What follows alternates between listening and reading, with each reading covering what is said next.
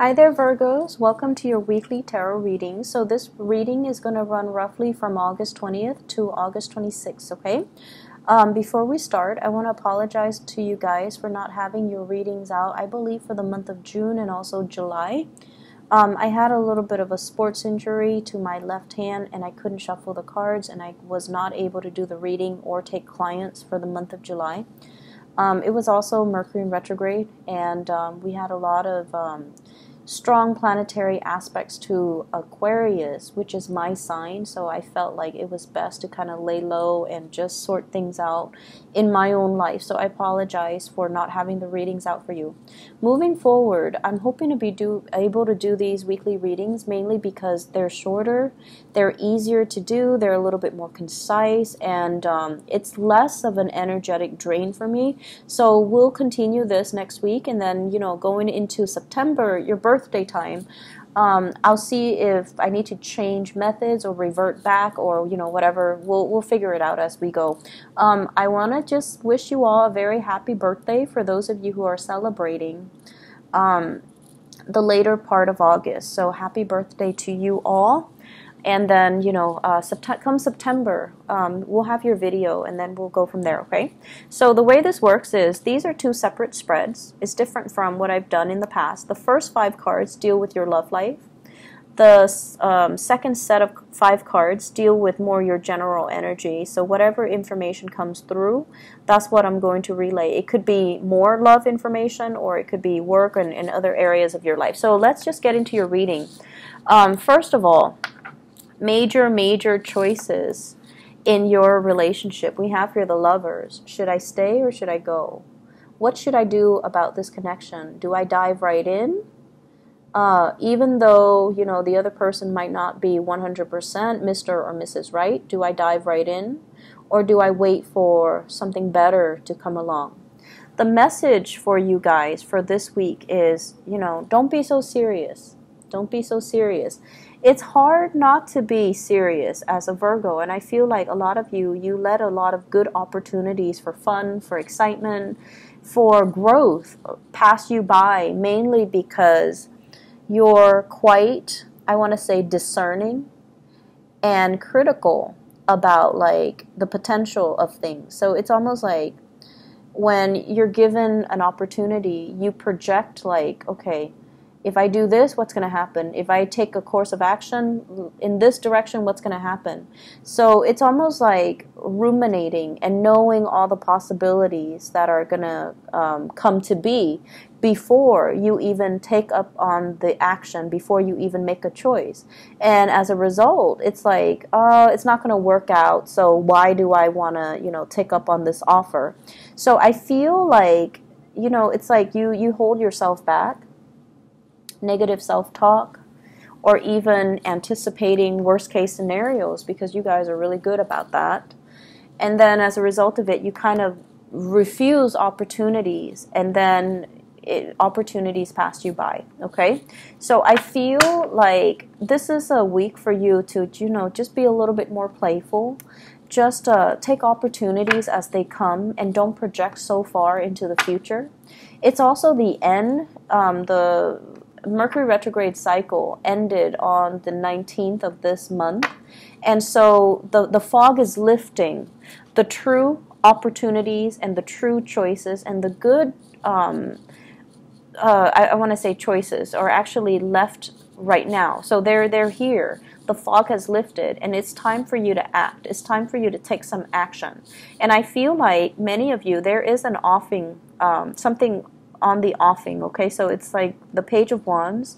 This is a message about something quite exciting. You want to go for a hike? Do you want to go for a run? Do you want to go for a picnic? Do you want to go horseback riding?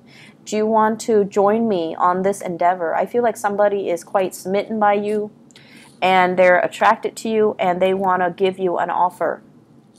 And once again, Page of Wands, it's not exactly a fire sign, but it can be. I see Libra, Gemini, and fire. So Sagittarius, Aries, Leo, Sun, Moon, or Rising. And also combinations of Libra and Gemini here with the Lovers. And basically what it means is there is an offer on the table, And I feel like you've thought about it long and hard, and you're just like, I don't know what to do. I don't know if this is the right person for me. Their energy is too spontaneous. They seem to me like a heartbreaker. They seem to me like they're only interested in me physically. They seem like they just want to, you know, have a one-night stand with me or fling with me when I'm looking for reciprocity. And I feel like you're trepidatious about taking on this offer. But the energy for this week is go for it. Have a little fun, enjoy yourself, enjoy the moment, and don't project so far into the future, okay?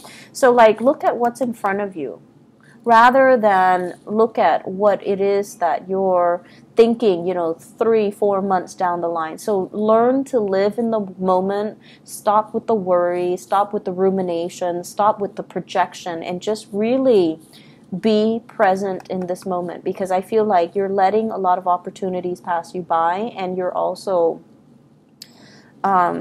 you have also kicked yourself, you know, over not grabbing new opportunities. So there is a tremendous amount of fun and excitement and social events and outings that can occur for you this week, but you're still not going for it. I feel like towards the end of the week, towards the weekend, you definitely will take up on these offers, either with a fire sign or a Gemini, okay? So Sagittarius, Aries, Leo, and an air sign, so Gemini.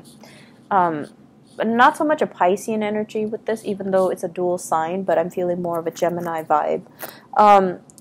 What I'm feeling for many of you, you've left a relationship. The Justice card indicates like a divorce, a separation, or something where you felt it was like totally unfair. And I feel like you're still recuperating from it, and you might have some trust issues regarding new offers that are on the table for you. For those of you who have been gotten out of a marriage, I feel like you're taking like small steps, which is great, venturing into the dating environment, and I feel like it's going to work out really well for you. So you have communication and messages that are going to be coming in with somebody that you have a very strong attraction towards, okay? And I feel like it can be the start of something very, very solid and really good for you, so please take up on this offer. For those who are in coupled relationship, there might have been relationship issues here. The give and take, the balance, the energetic push and pull in the relationship, dealing with someone who is incredibly stubborn. You're trying to right a situation. You're trying to be patient with them, and I feel like your patience is running out. The main problem that I feel with a lot of Virgoan people in relationships is that you expect perfection from your partner. You expect your partner to be able to be, you know, like to overcome all of their problems on their own, because you yourself, you're able to solve your own problems. And you're dealing with somebody who might be very trapped, very stuck in their ways, and it's hard for them to solve their own problems. And I feel like when somebody is not able to solve their own problems, and you know, also you have very high standards with the people that you date or the people that you get into relationships with, so you expect them to be perfection. You expect them to be able to handle their responsibilities and take care of things. If they're dealing with some emotional problems, you expect them to, you know, pick up themselves up their own bootstraps and just solve them. And I feel like your partner needs that emotional support from you, okay? They're a little bit confused, like, what's my direction in life? Where do I want to go? Where do I want to live? And so there might have been arguments and things like that regarding a direction of a relationship. Is the relationship reciprocal? Are you tired of waiting for them to get themselves together or get their lives together? And I feel like this is a week where you are going to have to make some compromises, because you're going to have to understand that when the partner is not feeling well, we have to step up in the relationship, and vice versa. When you're not feeling well, as much as you know, you hate having to depend on another person, that it's okay. One partner needs to step up when the other person is not feeling well.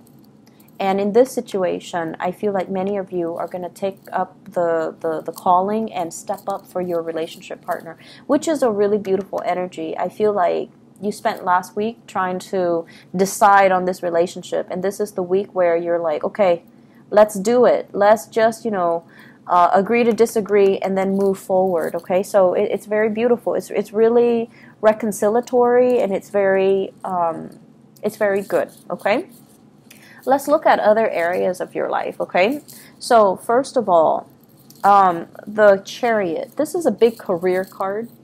When it's in the reverse position, I usually think of it as health issues. Okay. And I feel like Leo got the same card, and I think it might be in a similar placement. I just did it and I forgot already. So this is usually indicating to me like feeling a little bit under the weather, not feeling at your best, not feeling, it's like mobility might be restricted, or you're not feeling quite, it seems to me like water retention. It seems to me like fever or something where there is an imbalance of water. So drink a lot of water. Make sure that you get your system hydrated, okay? So that you're gonna be healing this week. So we have here the Six of Wands, success, and then we have you kind of like up and about again.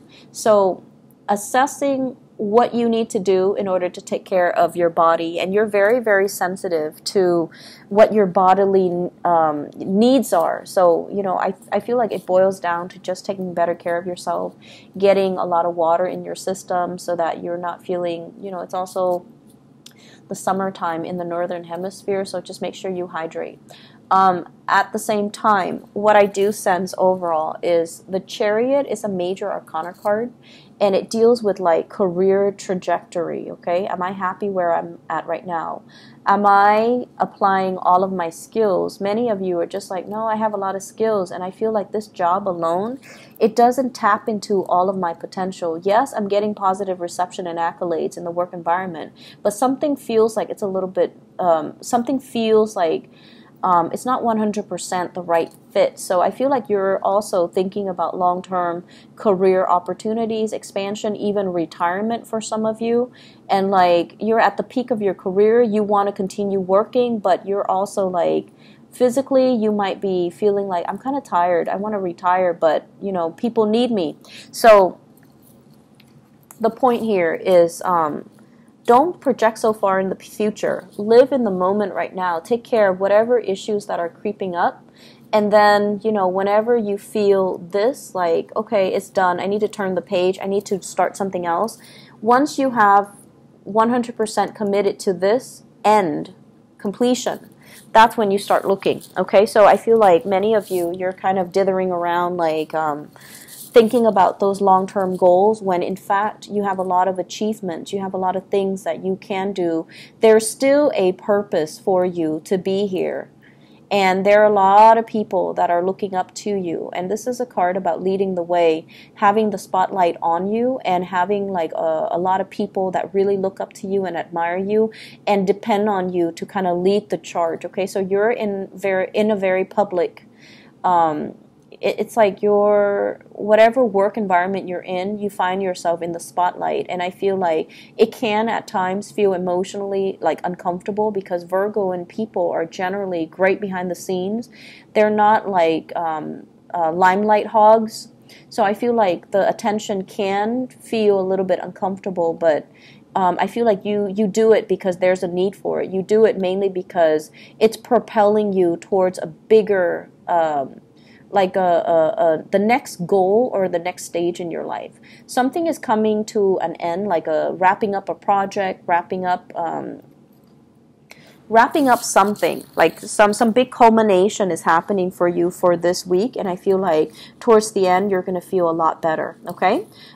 Take care of your health, though, okay, Virgos? Don't run yourself ragged, and, keep yourself centered and just really focus on what needs to be done this week and focus on what's in front of you. Don't ruminate and think so far ahead, okay? So this is a time for you to just kind of ease up, be a little bit more playful, okay?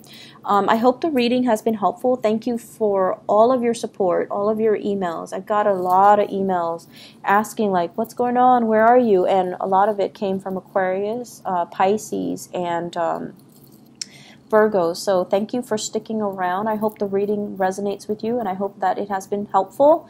You guys are one of my favorite signs. I love Virgo and people mainly because you guys are so real and so dependable. And when you send me the messages and the emails, I can feel the sincerity. So I really, really appreciate it. Okay, take care of yourself, and I'll talk to you guys next week. Bye-bye.